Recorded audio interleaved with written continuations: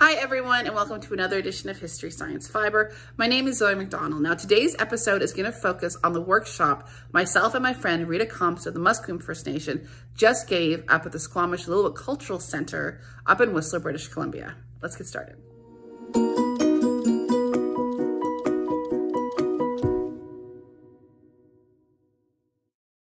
And so the two of us had packed up the car and we left pretty early, about 6 a.m.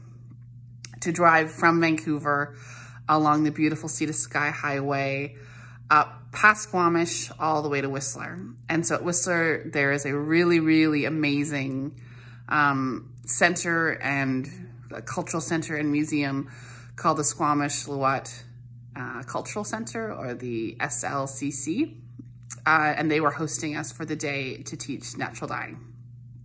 And the really fun thing when I get to teach this topic with Rita is, you know, I can cover modern dyeing and I can cover, you know, the science side and why we name things the way that we do and organize things the way that we do when we're understanding them and identifying them for foraging and using them. Rita really comes in with her views as an Indigenous woman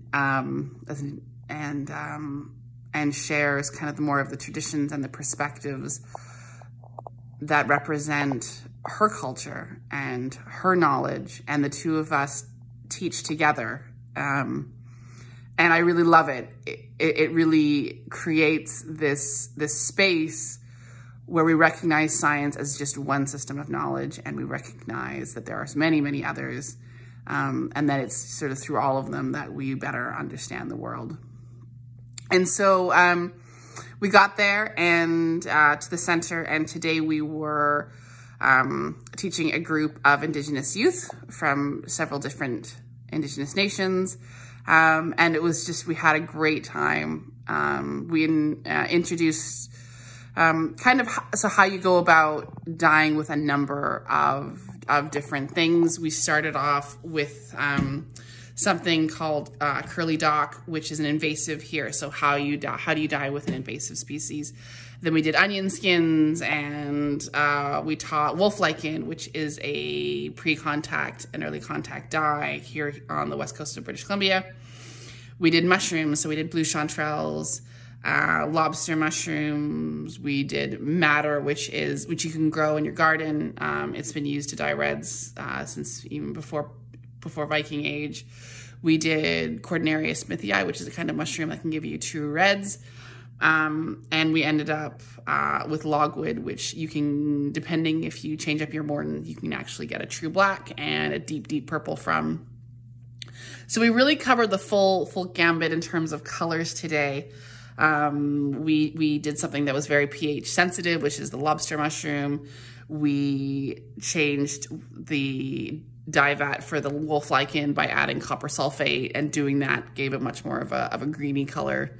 But all told, like we were at it sort of most of the day, and then all the kids got to pick different colors and redo the dye vats with their own, so with their own color choices. And it was just a great day in a beautiful space. We were dyeing the day in their longhouse at the center, and really, really positive experience for everybody. It's my second time teaching there, and I can't wait to come back.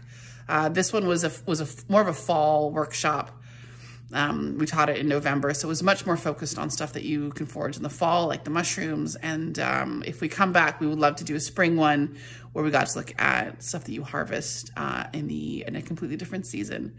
So all in all, it was just a great day. It was a long day, but a really great one.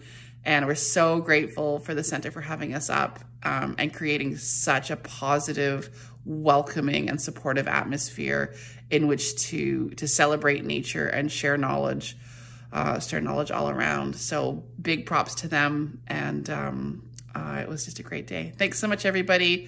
Talk to you soon.